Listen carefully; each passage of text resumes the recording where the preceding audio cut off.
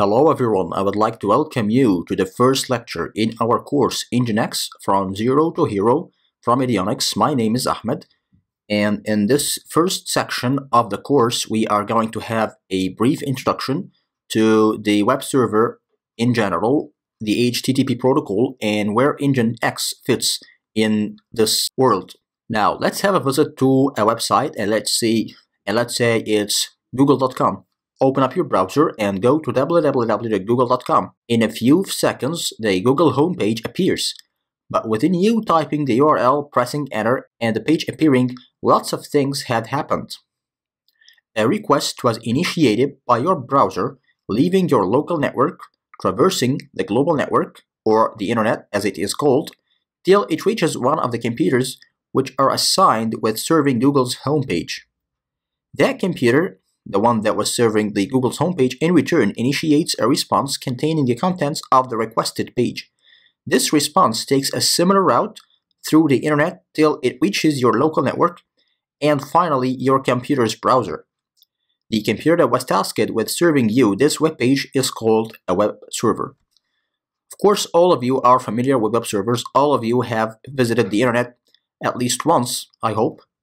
And I assume you have a good idea about what a web server is, but let's see the details that some of you might not be aware of. When you issued the request to visit the Google webpage by typing www.google.com in your browser, and when you received the response, this request and response, in order for them to be successful, in order for them to display the page the way you saw it on your screen, on your browser, or on your mobile device, if you are using a cell phone or a tablet, this is called the HTTP protocol. HTTP stands for Hypertext Transfer Protocol. A protocol in IT jargon refers to a set of rules that are agreed upon between two or more parties for communication.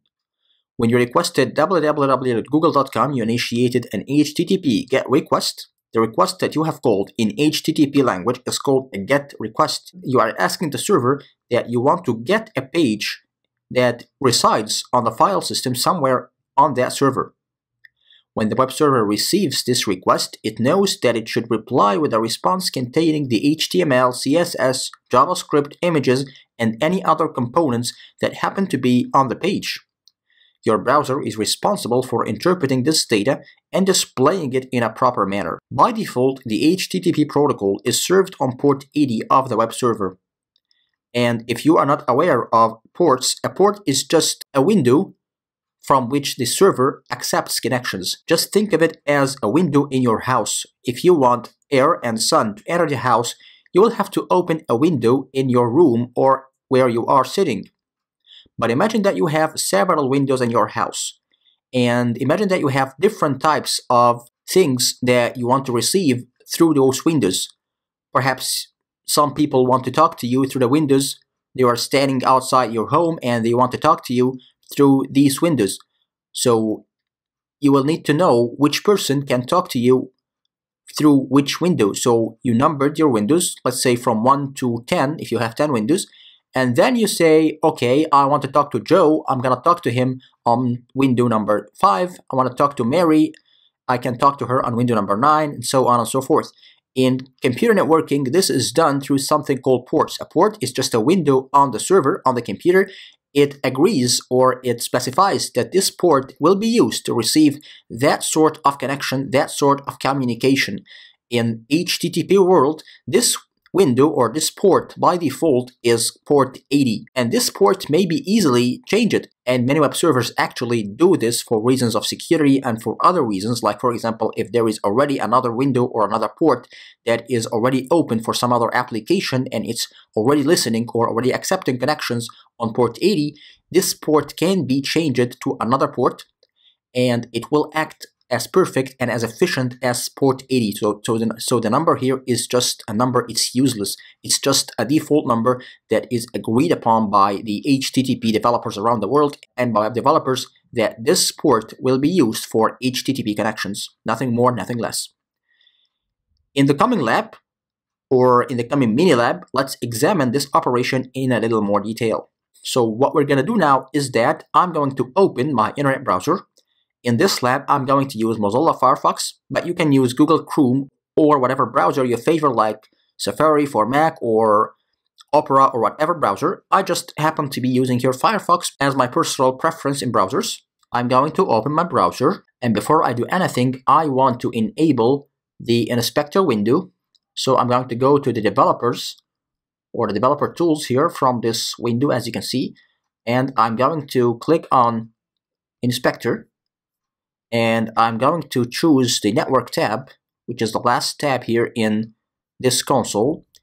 And in the browser, I'm going to type the URL of WordPress. So it's www.wordpress.org. WordPress, of course, is a very famous CMS framework and blog application. It is very famous. I'm going to visit this website, and I'm going to have a look here at the network tab and the several information that has filled the screen here. The network tab in the browser, and you have a similar functionality in Google Chrome. I think it's called also the developer tab. You can just right click anywhere on the page and close and choose inspect element, and it will open to you a similar window as this one with a tab that is called network. Okay, let's have a look here at the network, and as you can see here, I have several lines of information. We have here a status, we have here a method, we have here some sort of an address, and the domain, and the cause, and the type, and so much other information. Let's concentrate here on the status and the method, for example. As you can see here, I have a status of 301, status of 200, status of 206, okay, and 304. The status is basically the response that I got from the web server when I issued my request.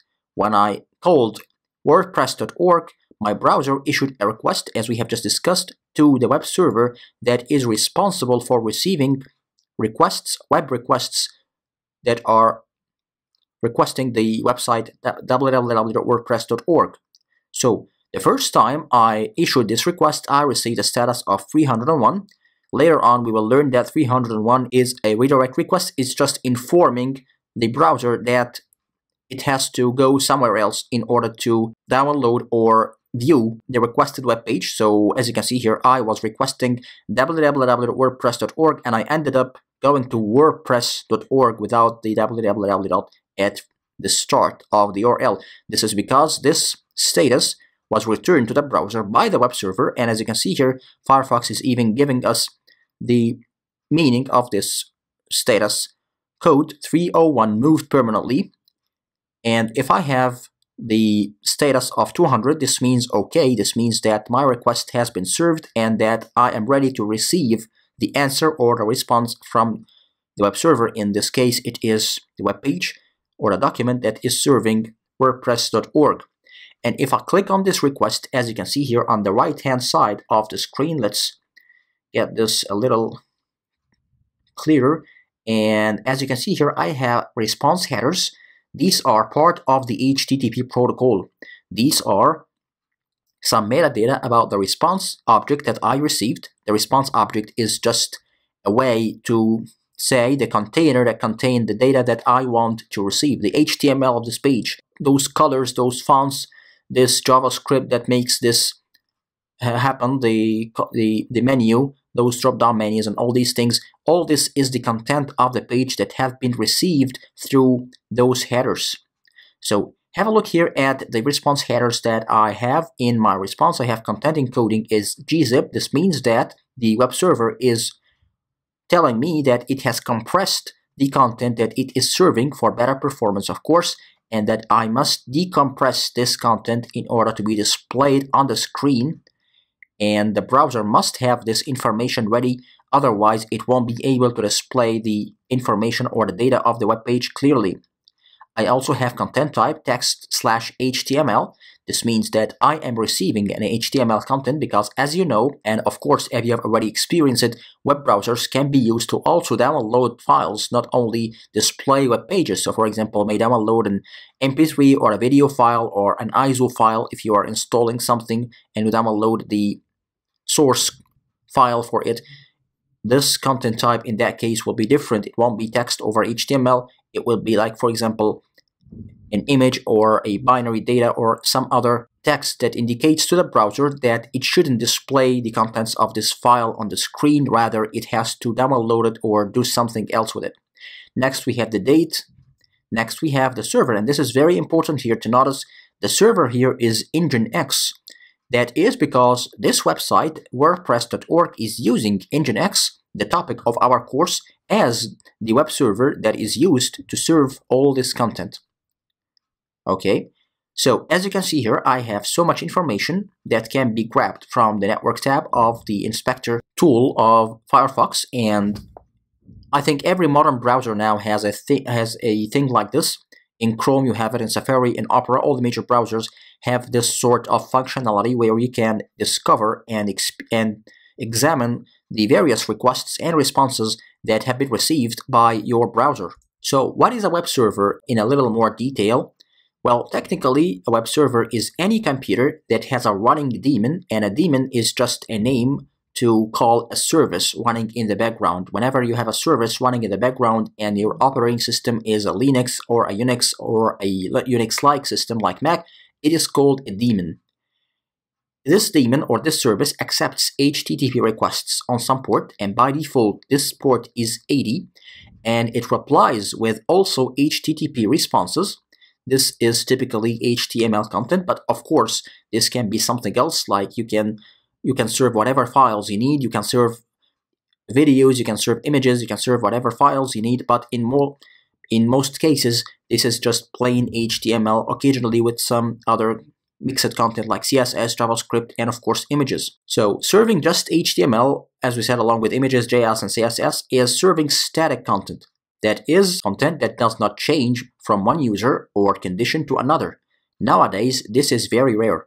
If you have worked with WordPress before, or if you have worked with any CMS, which is short for Content Management System, you will notice that a lot of what you see on the screen is dynamic. This means that it changes from one visit to another and from one user to another. If you are the administrator of the website, you see some content. If you are a normal user, you see a totally different content. If you are a guest, you will see a third type of content, and so on and so forth. This is done by what's called dynamic content.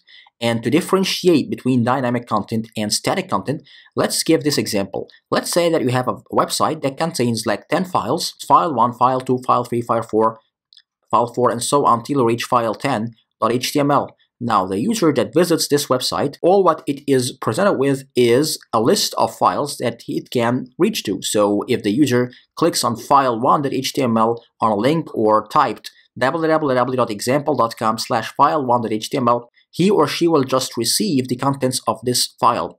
Whether he is the administrator, whether he is a normal user, whether he is a search engine bot, whatever he is, the web server won't care. It will just serve the contents of this static file.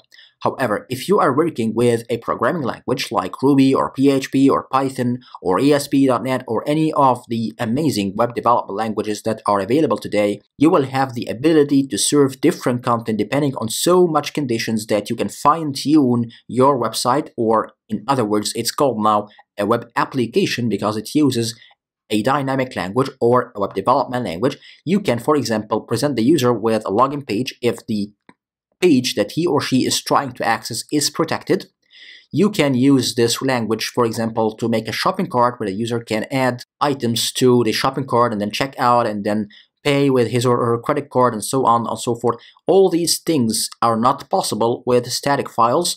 All these things are possible only if you use dynamic content using a web development language like the ones we have just stated. The web server does this by handing the requests to an application handler. If you are using PHP or Ruby or ASP.NET, these are all integrated in some way or another with the web server, so that when the web server receives a request that is intended to be served by this dynamic content language, like for example, if the web server sends it that the user is accessing a page that is ending in .php, it automatically recognizes that it cannot serve this page. It cannot serve a page that is called, like for example, index.php. No, it will take this page, sends it to the interpreter of the application, like for example the PHP interpreter, and this interpreter will process the page.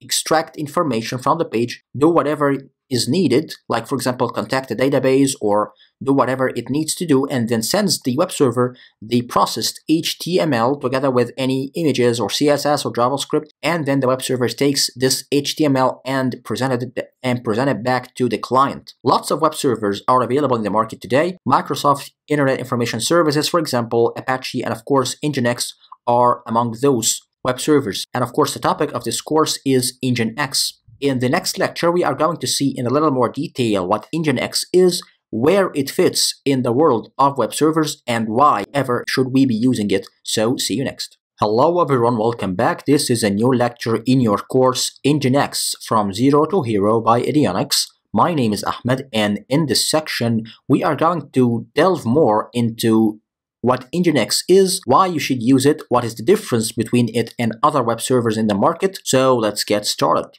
NGINX, pronounced as NGINX. Of course, if you're reading this and not listening to me, and you haven't seen before NGINX written, you may be wondering how it is pronounced. Well, it is pronounced NGINX, like the N, and then GINX. It is a web server developed by Igor Seseyev in 2002. It was officially released in 2004. According to the official website www.nginx.org, it is defined as an HTTP and reverse proxy server, a mail proxy server, and a generic TCP UDP proxy server. And as per Netcraft, which is a website that is considered with collecting statistical information about different web trends and web servers and types of browsers that are surfing the net, and in addition to other statistics, Netcraft says that NGINX has served or proxied more than 28% of the busiest websites in February 2017, and that is considerably a large number. NGINX is a powerful web server that is capable of doing lots of complex stuff. Let's see why you should be using it.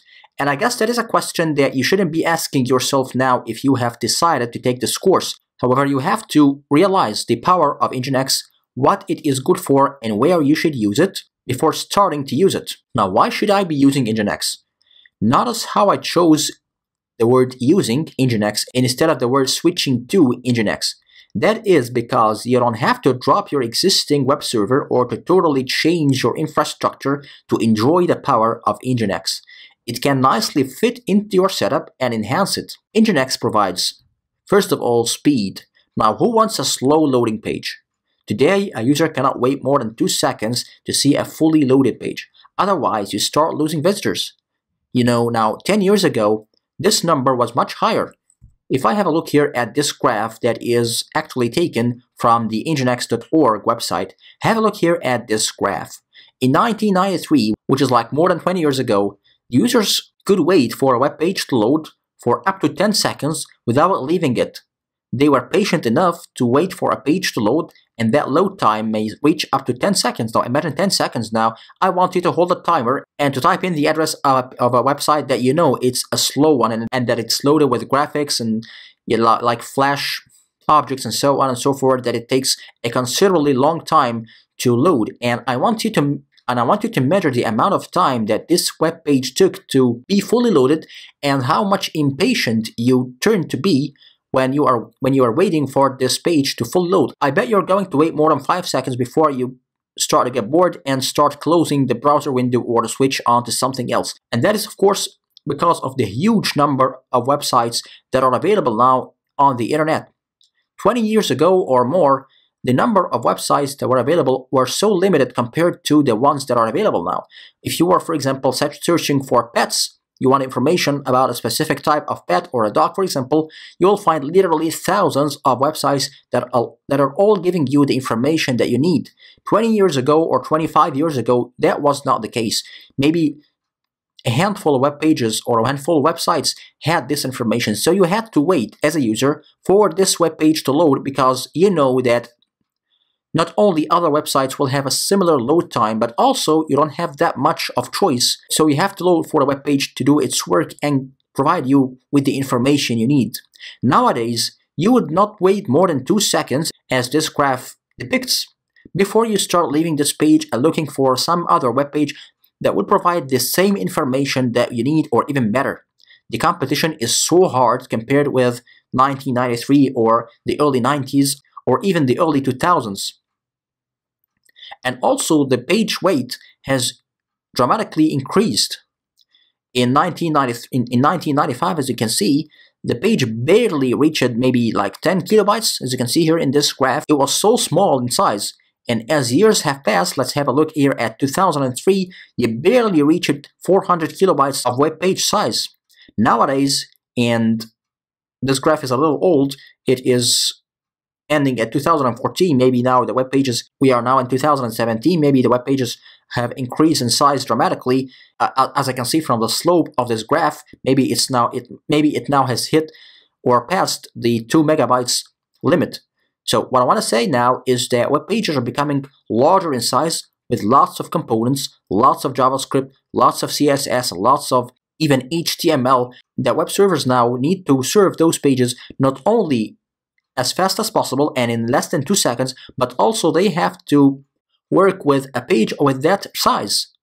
So imagine now that you have a web server and you need this web server to serve a page that is more than 2 megabytes of size in less than 2 seconds. That's a big challenge. So speed is one of the things that NGINX excels at more than any other web server in the market. The second thing is acceleration. If you already have 2 or more web servers running the same application, NGINX can accelerate performance by routing traffic to those web servers in a way that enhances the overall speed. And this is one of the things that NGINX is amazing at doing. It cannot only serve as a web server, but it can also be integrated into your existing environment. If you have already a farm of web servers, like 4 or 5 web servers, you can add NGINX to those web servers, not as a new web server, but as something called a reverse proxy. A reverse proxy is just a device or a service that receives requests from the client on behalf of the backend web server, on behalf of the real web server. It takes this request and it is responsible for handing it to the appropriate backend web server. And when the web server is done processing it and sends the result to NGINX, NGINX is responsible for handing this request back to the client. This enhances performance because it involves caching and it involves other algorithms that dramatically increases the speed the web page is served. And if you are working with a web application that needs to do a lot of processing, you are just lifting the load of the web server or a part of the load of the web server and handing it to NGINX. So of course this provides more acceleration. The third reason here why you should be using NGINX is load balancing. A load balancer is a device or a service that distributes traffic load on 2 or more web servers. Now, if you have an environment that has lots of hits per day, like thousands of hits per day, you may decide that one web server is not enough for serving that amount of visitors. You need to buy another web server in order to share part of the load of the first one. However, if you buy another web server, how are the requests going to be routed from to this one and that one in a load balancing manner? That is the job or the task of a load balancer. A load balancer may be a hardware load balancer or a software load balancer, and NGINX excels also in this task. It can work as a load balancer to route the traffic to different web servers at the back end in a manner or in an algorithm that will ensure the maximum performance and will ensure that web servers are taking their fair share of traffic so that no lagging occurs. The fourth reason is scalable concurrent connection handling.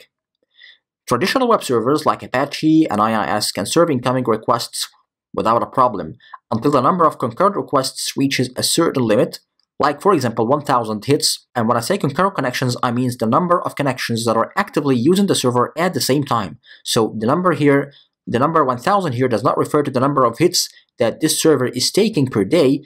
Rather, it is referring to the number of connections that are all using the server resources at the same time. This means that I have 1000 visitors all visiting this very same web server at the very same time, at the very same second. Whenever this number rises, performance starts to degrade. That's because the way those servers were designed and the model by which they serve web requests. Unfortunately, increasing the installed CPU cores and RAM will not give you the intended results.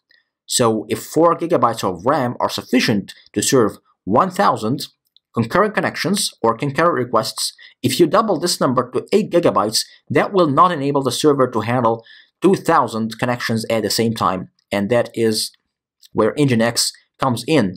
NGINX does not suffer from this problem, and it can easily handle increasing number of concurrent requests without a problem and without you having to increase the hardware that you have currently installed.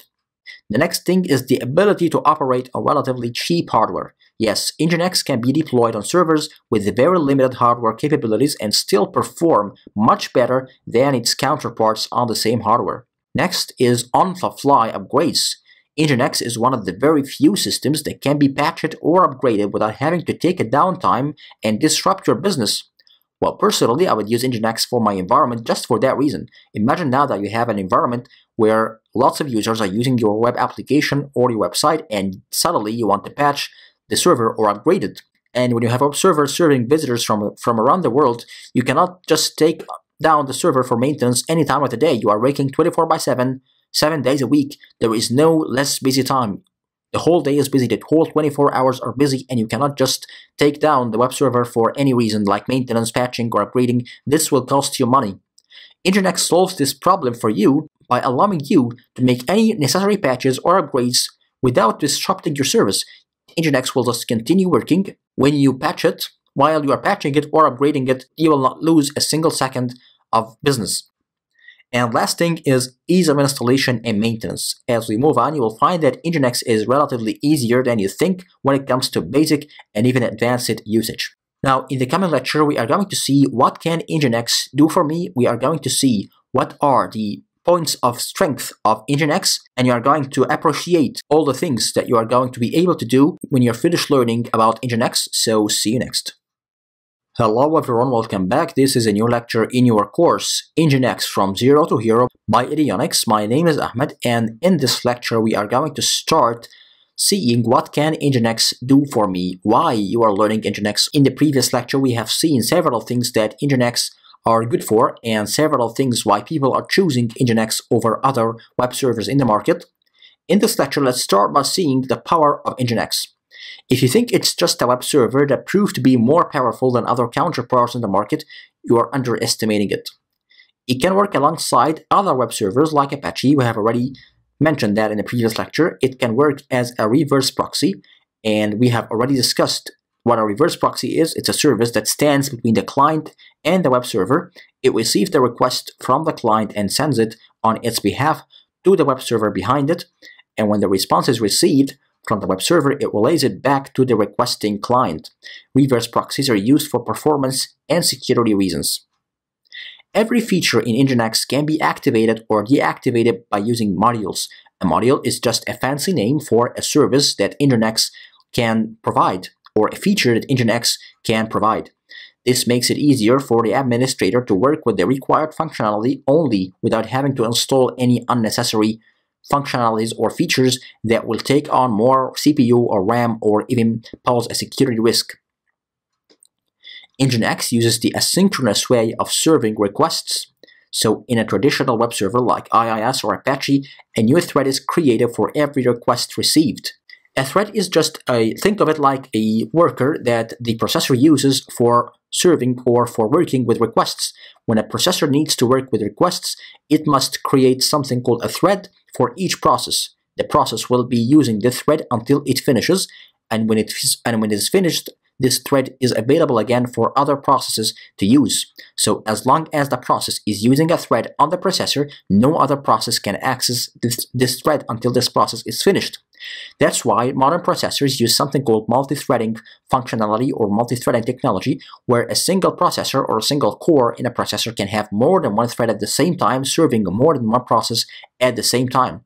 So when IIS or Apache or other web servers receives requests for clients visiting your website, a new process is created for every visitor, and that is why we are suffering from the problem of concurrent connections. So when 1,000 visitors or more are visiting a web page at the same time or a web server at the same time, and you have 1,000 processes dedicated for those 1,000 visitors, if you have another visitor like 1001, this visitor will have to wait until one of the other visitors or until one of the other processes has finished, and then and only then this visitor can have the service or can visit the web page. Of course, this doesn't happen like a queue. The visitor will not just stand in a queue waiting for the process to finish. He will receive a web page, but it will start loading slowly. He will start facing difficulty browsing the website. He will start feeling that the website is lagging and it is performing slowly. That is not the case.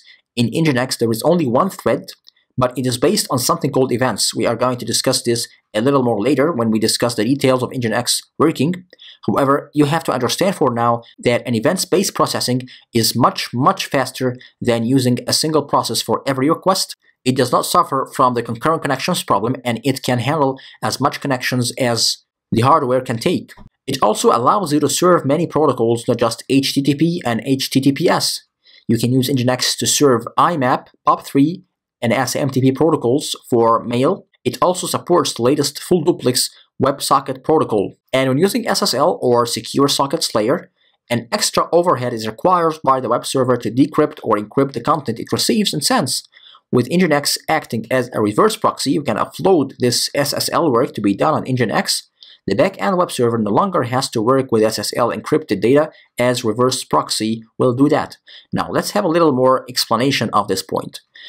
When you use HTTPS, and of course you should be using HTTPS whenever you are serving sensitive content on your website, like for example credit card information or health information, or if you are hosting an e-commerce site, or for any other reason that the information on your website is so sensitive, so secure that it cannot be served on normal HTTP. In that case, using HTTPS will incur a little overhead on the server or the processor, because now the data is encrypted. So in order for the web server to be able to work with this data, it has to decrypt it first before being able to use it. And when it sends back the data to the client, it has to re-encrypt it again so that it travels through the network medium in an encrypted manner at all times. So this overhead can be eliminated by installing NGINX not as a web server, but rather as a reverse proxy. As we have discussed previously, a reverse proxy is just a device or a service that sits outside your web server or in front of the web server. It handles the SSL request, it decrypts this data, and it sends it to the web server in an unencrypted manner. Then the web server works on this data as if it has been received from an unencrypted source, and of course it does not have to decrypt it because it is already in an unencrypted form. It does the processing and then sends back the unencrypted data to the NGINX reverse proxy. It re-encrypts it and it sends it back to the client. So as you can see here, we have lifted part of the work that had to be done by the web server. We have lifted it to the reverse proxy, and of course this will enhance performance. Okay, and NGINX excels when it comes to serving large files or streaming media. As mentioned, other web servers create a thread for each request. What if the request was to serve a 1 hour long video or download a several gigabytes long file? That will certainly block the thread until the download or the stream is complete. Several thousand similar requests are enough to make further requests wait in a queue, and of course this will make the web server suffer from lagging and performance problems. But with NGINX, and because of its asynchronous nature, this is never a problem, as we are going to see later in this course. Now let's have a look at the historical question that many people have been asking since the introduction of NGINX to the world, which is better, NGINX or Apache? And I have chosen Apache because it is one of the most popular web servers around the world. It is powering a large portion of the busiest websites of the internet. So once we have NGINX, once we learn NGINX, should we switch completely to NGINX? Should we just drop Apache? Should we just completely rebuild our infrastructure using NGINX as a web server instead of Apache? And this slide is the answer to this question. A common misconception is that NGINX and Apache are totally interchangeable, and that NGINX is just an enhanced web server, so once you learn it, you should drop Apache and start using NGINX instead. This couldn't be more wrong. Most of the time, you will see NGINX working side by side with Apache. Sometimes we have to use NGINX solely in areas where only NGINX can operate, like we have discussed previously when you are serving large files or when you want to use it as a reverse proxy or for other uses that we have discussed, and some other times you will have to use Apache. It all depends on the type of project you are working on and what you are trying to accomplish. In this part, we have a quick look at the technical and historical differences between NGINX and Apache.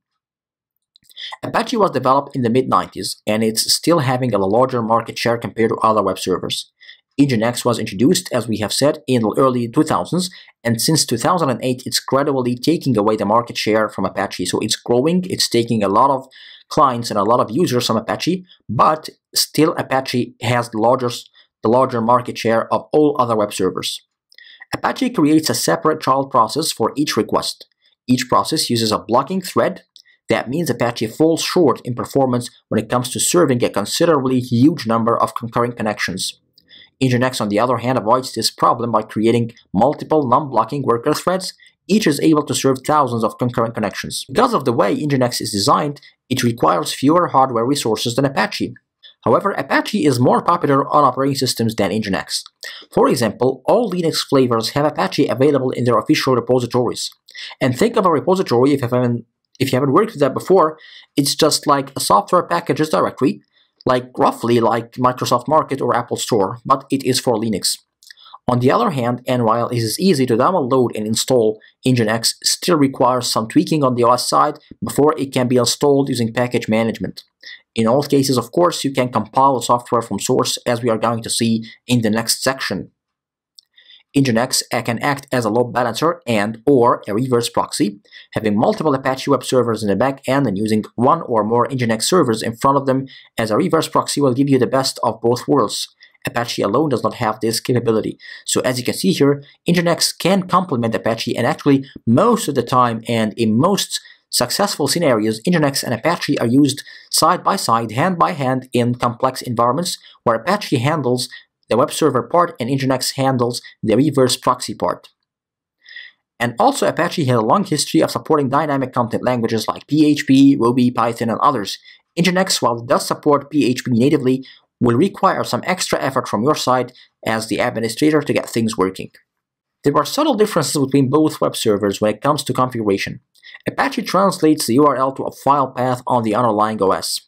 For example, if you have a look at a website like www.example.com/plants/fruits/apples/red.html, this would be interpreted by the web server as requesting a file that is called red.html that should be located somewhere on the file system, specifically on /var/www/html, which is the web root by default for Apache. This is where Apache starts searching for files.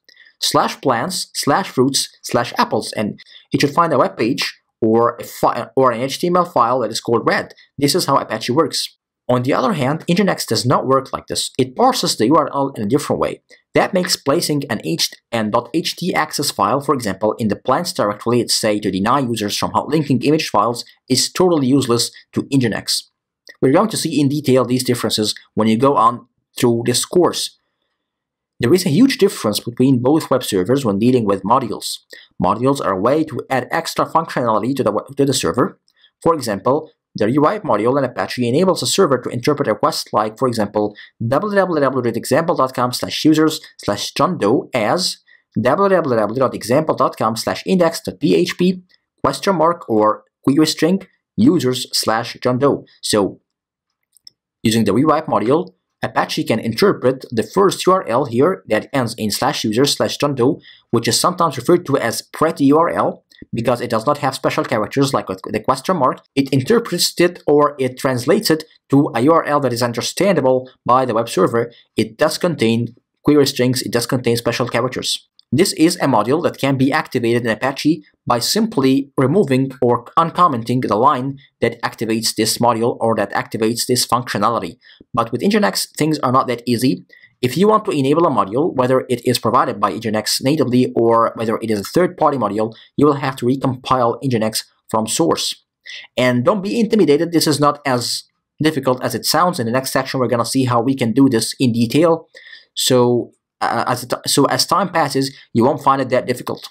Now, this brings us to the end of this lecture and to the end of this section. In the coming lecture, we are going to start actually deploying or installing NGINX on CentOS and Ubuntu. We are going to use different ways to install NGINX. We are going to use the precompiled binary scenario where you just download and install the binary from nginx.org, and we're going to also have a look at the more complex way of installing it by compiling it from source and the immense control that you have when you compile it from source.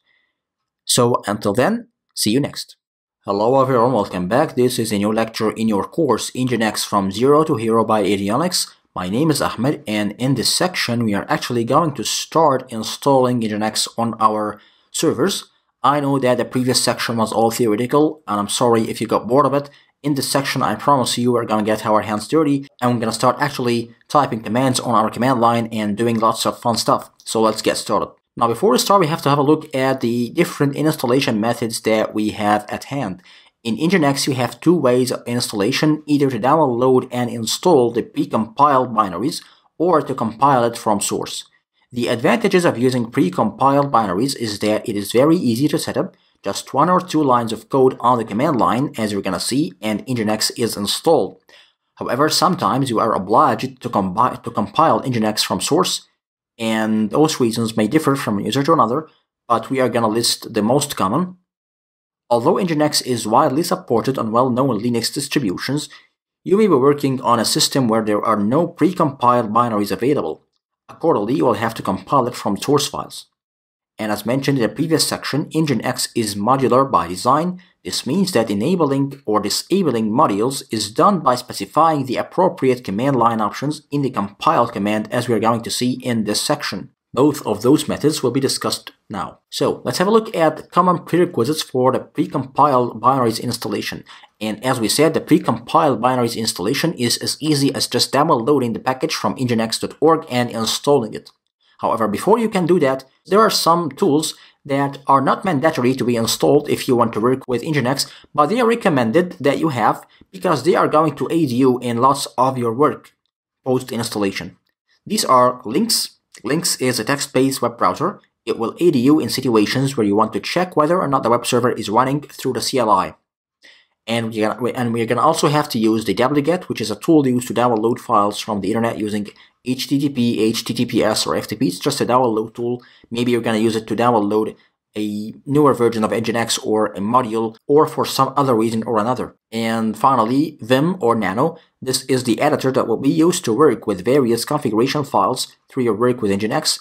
Whatever you prefer, some people prefer Vim, some others prefer Nano. Whatever you need, just install it and make sure that you have an editor working on your system before starting to work with NGINX. So for this lab, I have prepared two machines. One of them is Ubuntu based. I have Ubuntu on, actually this is CentOS. I have CentOS on one of my machines, and the other one is Ubuntu. These are the IP addresses of the machines. Okay, and I am going to install the prerequisites on both of them, as I'm going to install NGINX in both installation scenarios, both using the precompiled binaries and also using compiling from source on Ubuntu and on CentOS. So the first thing we're going to do is that we are going to install the prerequisites that I have just mentioned. So on CentOS, it is yum-y install, and you hand it the list of the prerequisites that you need. So we're going to install wget, NGINX, and Vim. I personally prefer using Vim over Nano, but of course if you prefer Nano, you can just replace this with Nano and just hit enter. And it is going to download those packages. Depending on your internet connection, it might take a few seconds or a few minutes. Okay, now all the packages have been installed successfully on my CentOS machine. Let's clear the screen and let's head to my Ubuntu machine, and I'm going to issue the same command, but of course when working with Ubuntu I can't use yum, I'm going to use apt-get. And because I'm working as a non-privileged user on Ubuntu, I'm using my own username, so I will have to use sudo before using apt-get. So it's sudo apt-get install. Again, we need NGINX, wget, and Vim. Let's hit enter and enter the username and enter the password. Okay, and it is asking me whether or not I want to install. I press yes, and I will leave it to download the packages and install them. Okay, now the packages are installed on my system. Let's clear the screen, and let's start with the first lab in this section, which is installing NGINX on CentOS 7. In this lab, we are going to use CentOS 7 installed on VirtualBox. You can use VMware Player or whatever virtualization platform of your favor. You can also use a physical standalone server for this lab. You can download VirtualBox from virtualbox.org and CentOS 7 from CentOS.org. So before starting this lab, let's have a look at the infrastructure that I have at hand. I have here CentOS 7 running on VirtualBox. This is VirtualBox installed on my Mac. Okay, you can download it from virtualbox.org. It's an excellent software and it's a free use. It allows you to install virtual machines on your own machine instead of having to, of course, purchase separate servers, separate physical servers. And of course, this will be costly and will be non-efficient. It allows you to create, as you can see here, any number of virtual machines, and with any operating system, with virtually all supported operating systems and all common operating systems like Linux and Solaris and Windows and others. And you can communicate with those machines through the command line or through GUI, depending on your client. And of course, you can use those machines for testing or for whatever reason you want to. In our case, we're using them to install and work with NGINX. So here in our CentOS machine, we are going to add a repository necessary for installing NGINX and a repository in the Red Hat or the CentOS world, and also in Ubuntu with a different, maybe with a different naming. It all refers to the same thing, which is that the container that the system uses to download and install different packages that it needs. So in our case, we are going to add a repository for NGINX. To do that, we are going to edit or open a new file in /etc/yum.repos.d, and we're going to give this repository a name. Of course, the most common name that we're going to use is nginx.repo, and it should have this .repo at the end, so you can choose whatever name you need. So it might be NGINX or NGINX web server or whatever name you desire.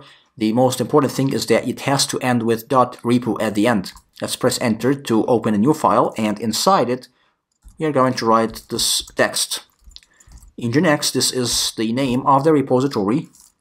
Give it a name. This is the friendly name that will be appearing in your yum install commands. So we're going to give it a name like NGINX repository, naturally. And then we're going to give it the base URL. This is the URL that the yum command will use to fetch or to search for the new packages and download those packages from there. It's http://nginx.org/packages/7/$base arc. And base arc here, if you are not familiar with yum, it means that it is going to download and install the packages that are suitable for your architecture.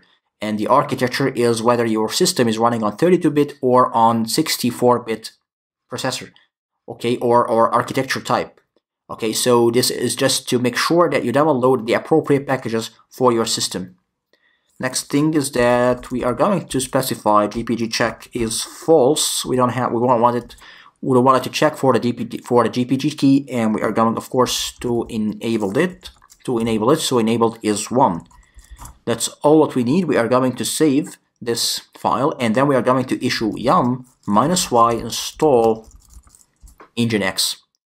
And as you can see here, in a few seconds, it has installed NGINX on the system. If you want to verify that this installation was successful, all what you have to do is just type NGINX like this. As you can see here, when I press tab, it gave me NGINX and NGINX-debug. This means that I do have now two commands that are available.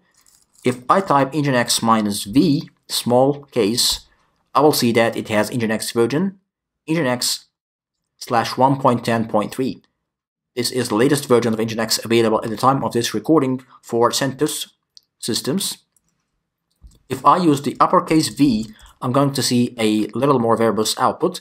It will give me the type of compiler that was used to build this version of NGINX, and also take a look here at the configure arguments that have been used in this installation or in this compilation. Take a close look at these configure arguments. I want you to have a look here. I want you even to pause the video and keep a close look at these arguments, at these command line options, because we are going to use a similar set of command line options when we compile NGINX from source. Of course, we're not going to use all these command line arguments, but we are going to use some of them. I just wanted to have a look at them and to try to understand, because most of them are self-explanatory, like for example, hyphen prefix equals /etc/nginx. This is the directory under which the configuration files of nginx will reside. The sbin path, this is the directory where the binary of nginx will be installed. the modules path, the conf path, and so on and so forth. Most of the command line options or the configure options are self-explanatory. However, we are going to go through them or through some of them when time is due. Just make sure that you have a good look at these command line arguments before we head on to the next scenario, which is installing NGINX on Ubuntu. Now, on our Ubuntu system, we are going to do a similar thing to what we did on our CentOS server. We are going to add a repository, but in Ubuntu it's called apt sources. Just a different naming, but they're basically the same functionality. And again, we're going to use sudo for this to work because this needs to be done as a root user. So I'm going to edit /etc/apt/sources.list. Opening it, I'll find a large list of sources. I'm going to just head to the end of this file and start a new line and type deb and then give it the URL of nginx.org that is for serving packages or for providing packages for Ubuntu. So it's nginx.org/packages/mainline/Ubuntu, and then as the format of this file requires, I'm going to type the nickname of this version of Ubuntu. It is Ubuntu Server 16.10, and I'm going to give the name of the package, which is NGINX. I'm going to duplicate this line and just add source or src after deb, like this. And that's all what I need to add NGINX to my list of app sources on Ubuntu. The next thing I have to do is that I need to download the key that will be used for authenticating Ubuntu, that will be used for verifying that I have downloaded the correct version or the correct file for NGINX installation. It's just a check for integrity that is done by Ubuntu. So I will need to use wget, and as you can see here, I'm using wget, which I have installed previously. nginx.org/keys/signing.key. Okay, and now the key has been downloaded successfully. I need to install this key using the simple command of sudo apt key add and give it the name of the key that you have just downloaded, nginx_signing.key, and in a few seconds it's going to be complete. And then I'm going to issue sudo apt-get update in order to update my app sources with the newly added NGINX source. As you can see here, it's adding the packages that have been found in the NGINX source. And now let's clear the screen and issue sudo apt-get install NGINX, just like that. And press yes for this question. Let it download NGINX from its apt source. Now the installation has been completed. Let's clear the screen, and as usual, to verify the installation, we are going to issue nginx -v small. Will give you the less verbose information about the nginx installation. If we used -v capital or in uppercase, we're gonna see more verbose information about the installation that we did. As you can see here, we have version 1.10.1 of NGINX. We also have the compile time options, the configure options that have been used with this version of Ubuntu. And again, take a close look at these options because we are going to use some of them when we install or compile NGINX from source, and that will be the topic of our next lecture, so see you next. Hello everyone, welcome back. This is a new lecture in your course, NGINX from Zero to Hero by Eduonix. My name is Ahmed, and in this section we are experiencing the different methods or scenarios where you can install NGINX on your local system. In the previous lecture we have seen how we can use the binary precompiled method of installation on both the Ubuntu and the CentOS operating systems. Once the installation is complete, let's have a look at the files and directories that got created as a result of this installation. As we can see, the /etc/nginx will contain the configuration files. Let's have a look at them. So whether you're on Ubuntu or on CentOS, it won't matter because both of them have the same directory for NGINX configuration. As you can see, if you have an ls-l for /etc/nginx, you will have here a look at all the configuration files that the installation has placed in this directory. The nginx.conf is the main configuration file. This is the one that we'll be using to configure various directives and options on features of NGINX. We have also other files located in this directory, and they are all used for various configuration options of NGINX. The binary that starts the daemon, or the binary that is used to start the process itself, is located under /usr/sbin, and of course it is called NGINX.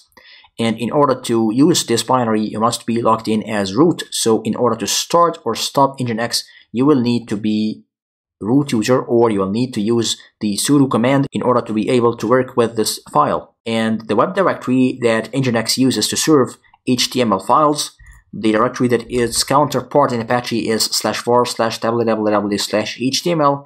In NGINX, it's located under /usr/share/NGINX. So you can see here I have a directory called HTML, same way as in Apache, and I have an index.html. This is the default file, or the file that contains the welcome message that we're going to see when we visit our NGINX page for the first time, and that is what we are going to do in a few seconds from now.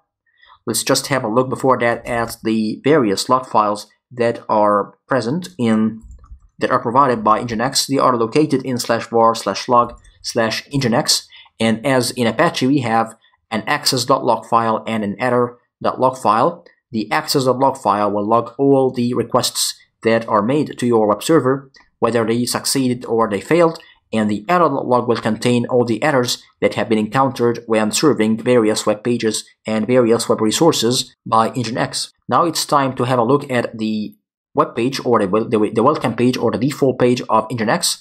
Before we do that, we have to first start a service, so we need to use sudo service nginx start.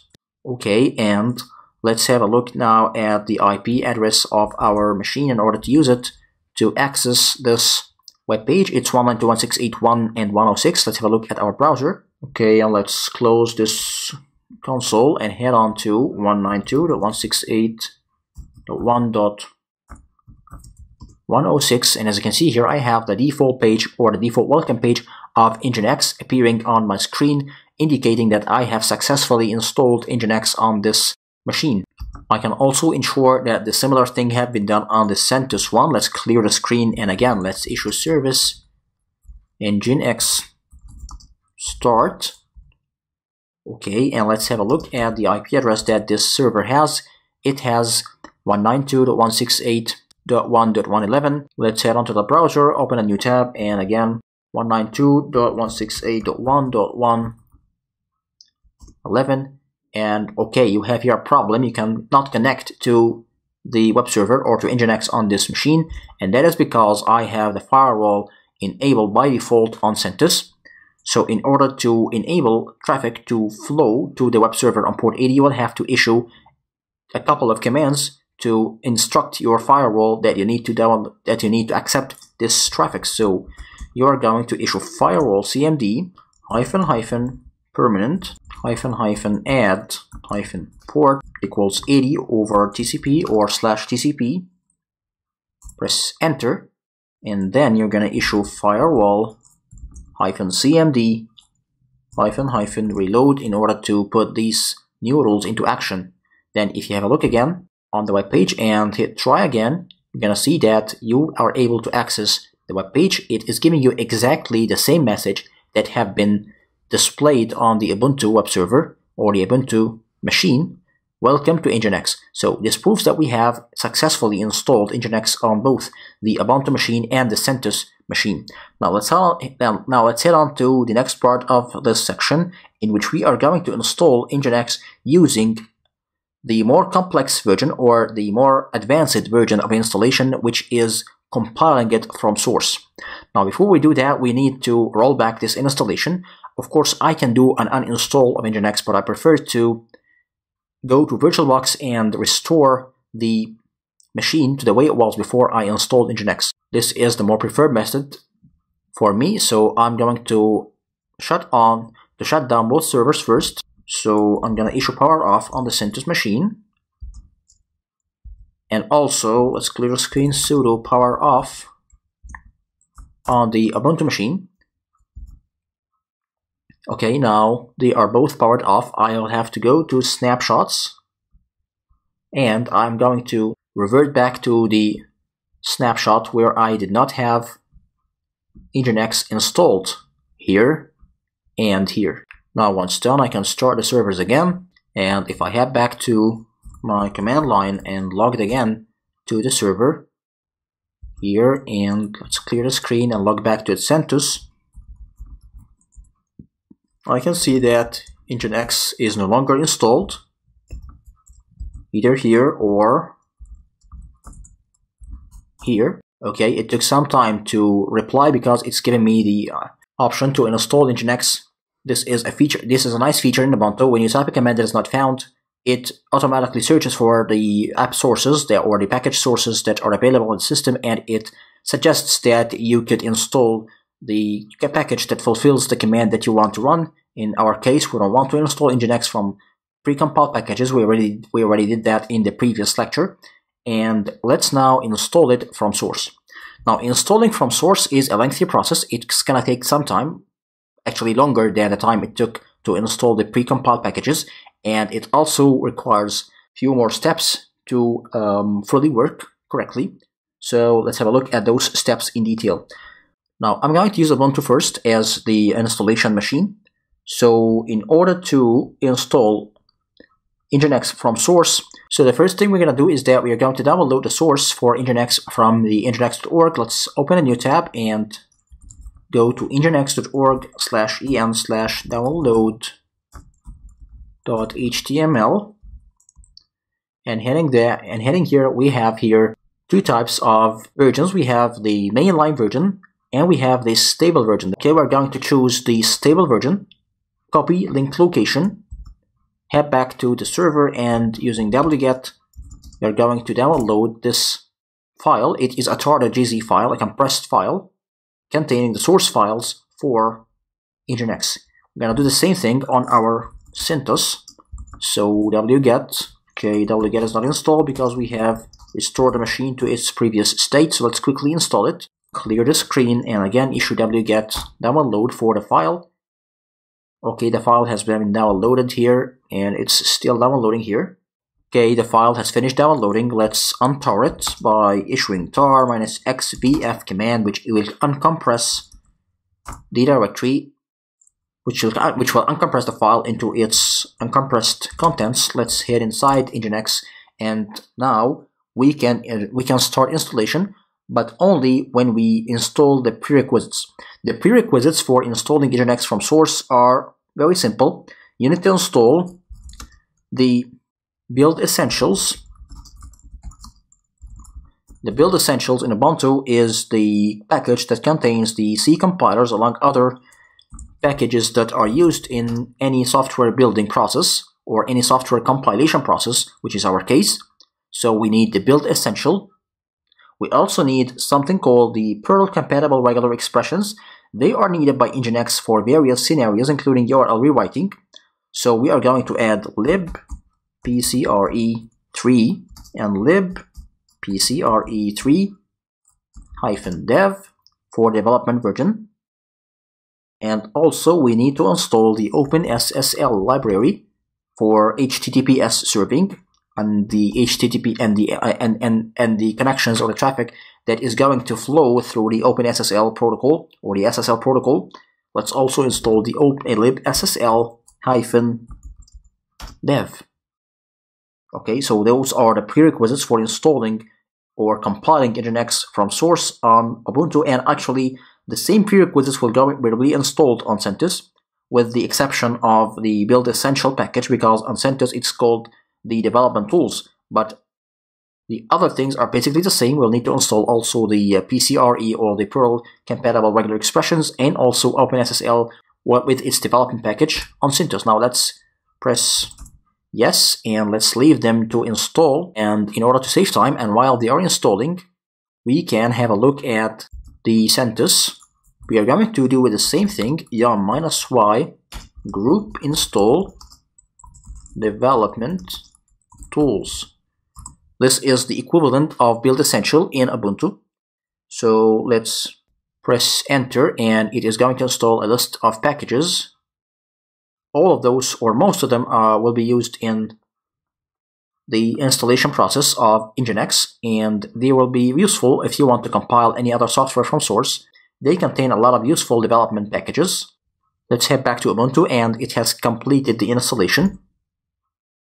So now we are ready to start installing from source. And that will be the topic of our next lecture. So see you next. Hello everyone, welcome back. This is a new lecture in your course NGINX from Zero to Hero by Eduonix. My name is Ahmed, and in this section we are discussing various options and various scenarios by which you can install NGINX on your local machine. In the previous lectures we have seen how we can install NGINX from the precompiled packages both on CentOS-based computers or servers or an Ubuntu or Debian-based computers. And in the previous lecture we have started examining the manual way of installing NGINX, which is compiling it from source. We have already installed the prerequisites that are needed for this operation to work successfully. Now, before we start actually compiling from source, let's have a quick look at what the operation entails. In NGINX compilation, the .configure command is the one with the most concern. Combined with several command line options, you can enable or disable modules, and you can also change a lot of the default behavior of the server. For example, NGINX by default uses a user called NGINX with a group of the same name. So the user is NGINX and the group is NGINX, and that is the owner of the daemon. Now, when the daemon starts, and again, we said that a daemon is a fancy name for a service that works in the background. So NGINX, when it works in the background, is called a daemon. And this daemon, to start working, it must be owned by a least privileged user.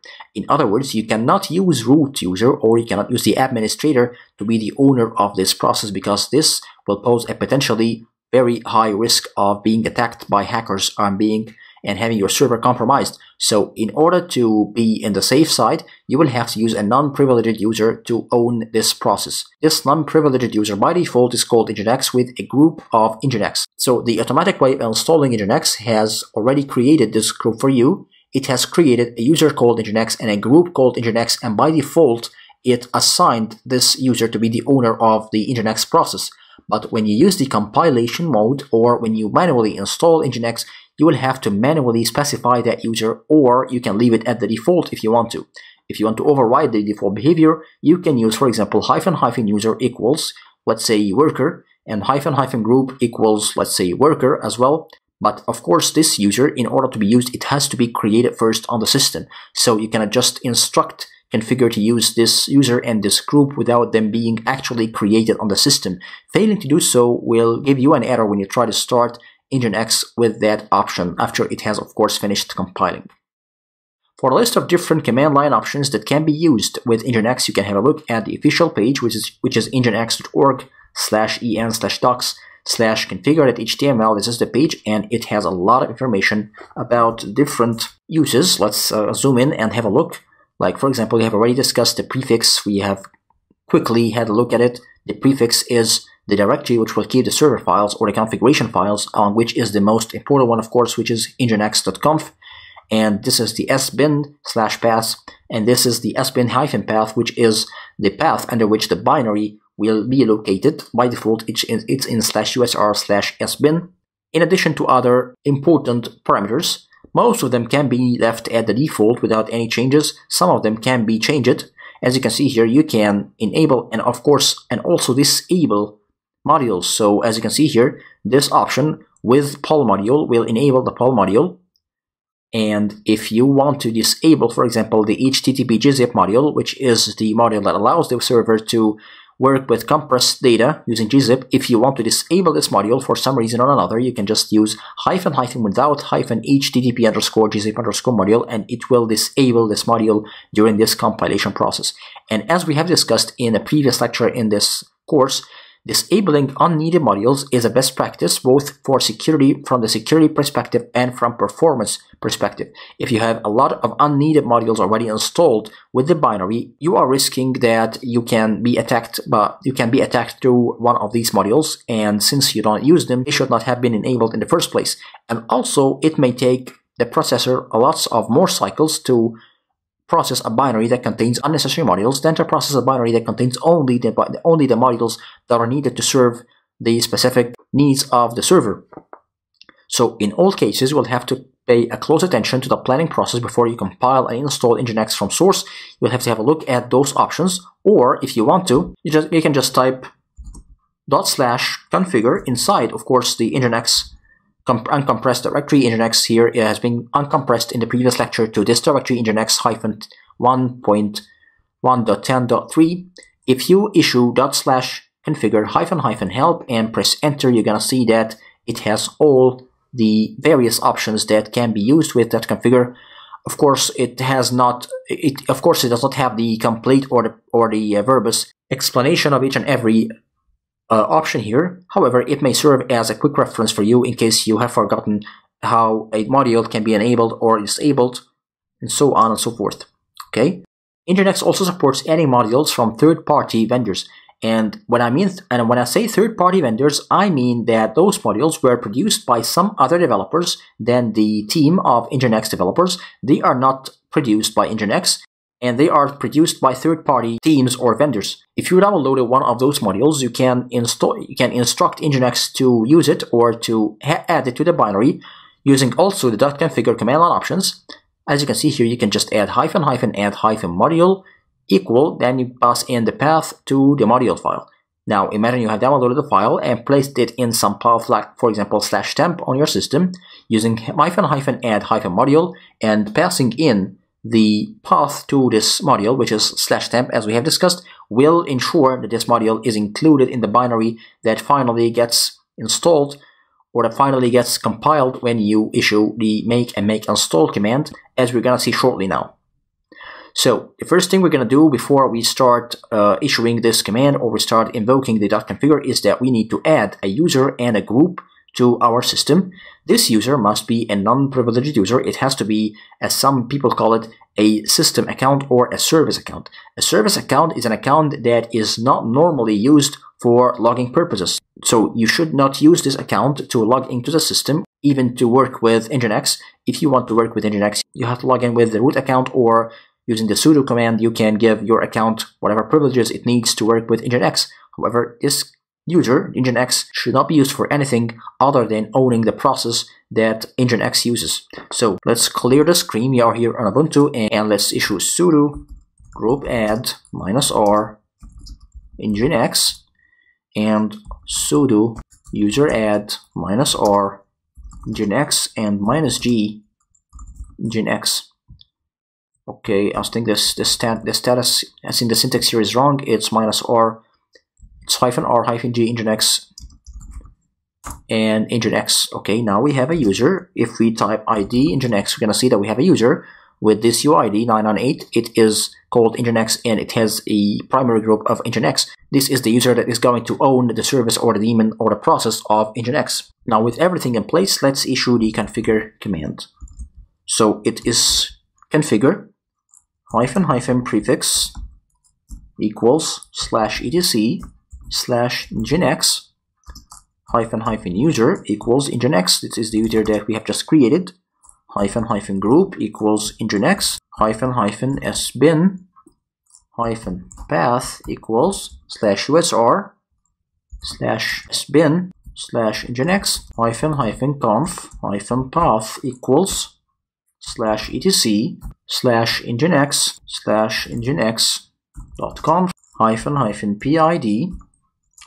-path equals /var /run /NGINX.pid. And if you're wondering, the PID file is just a file, a regular file that just informs the process or the daemon whether or not it is running. Because for a daemon to ensure that only one instance of it is running, it has to ensure that a previous instance is already running. When it starts the first time, it creates this file .pid in some known location for the daemon. And when the process exits cleanly, it deletes this file. So if the process is already running and it created this file, and another process or another instance of the process is trying to start, it will check for this directory for the presence of the .pid file, and if it is present, it will just warn the user that no multiple instances of this daemon can start. It's just a way to ensure that only one instance of the process is running. And NGINX needs to know the location at which it's gonna save this PID file. In our case, it's /var /run /NGINX.pid. Now the command is -lock -path equals /var /run /NGINX.lock error log. This is the error log path location, the location of the log file that is called error log. It will be stored in /var/log/nginx/error.log. Of course, all of these settings can be changed. That is the very reason why we are using .configure to compile from source. Any of those can be changed, but it is highly recommended that you leave them at the defaults unless you have a very strong reason for which you want to change them. But for the sake of consistency, they should stay at the default. Next, --http -log -path. This is the access.log, which, as we said, logs all the requests that the web server receives, /var/log/nginx/access.log. And now we will enable and disable various modules, starting with the word with, -with, then hyphen, then the name of the module. So we need http:/zip_static, which, as we said, it is going to enable the server to handle the gzipped content. So we need that to be there, -with -http stub_status_module.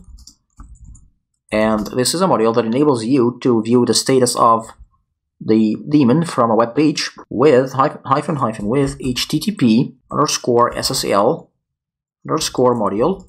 And this is the module that enables NGINX to work with HTTPS and the SSL protocol with PCRE. Remember the Perl-compatible regular expressions that we have installed in the previous lecture in order to enable various regular expression related features in NGINX, like the URL rewrite with file AIO, which enables asynchronous file access with http://real_IP_module. And then let's disable, for example, so it's --, without the HTTP proxy module, which enables NGINX to work as a reverse proxy. And this is an excellent example of why you should be disabling things that you don't need. If you don't need NGINX to work as a reverse proxy, if you are going to use it just for a web server, you should disable the HTTP proxy module.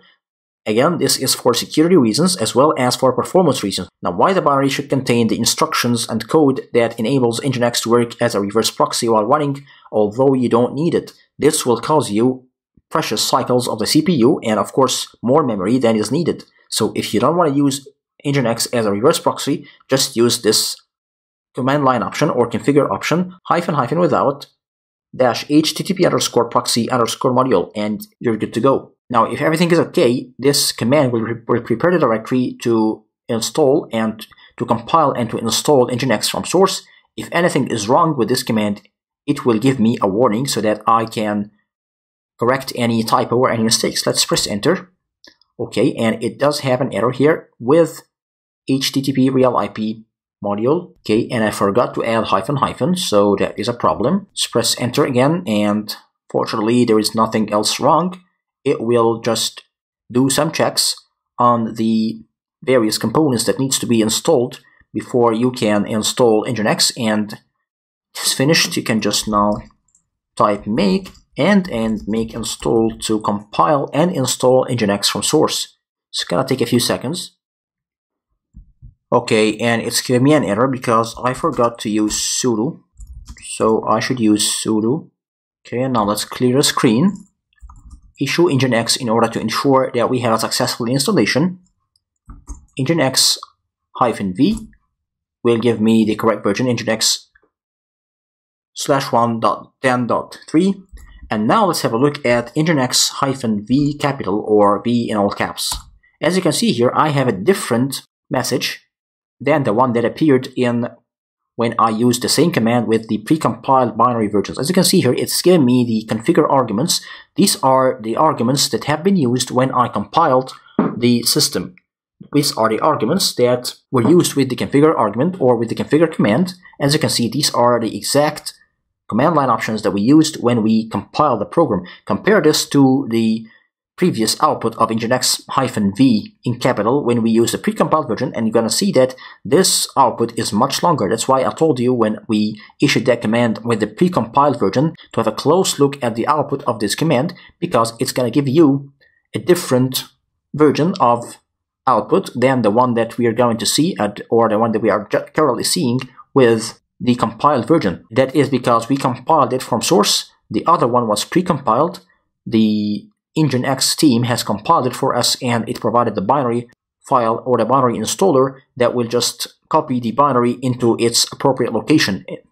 Okay, now let's do this very same thing on our CentOS machine. We're gonna take just a copy of this command, and that is the beauty of compiling from source, which is that you don't have to make anything different. We just copy the same configure command can be used. Now let's star minus xvf the NGINX file. Let's head inside the file, clear the screen, and issue the configure. Of course, we are running here as root, so we don't have that problem we encountered in Ubuntu when we had to use sudo when we issued make and make install. Okay, and once we untar the file, let's install the necessary prerequisites as we did with Ubuntu. Open SSL, open SSL/devel. Also, we need the PCRE library and PCRE devel.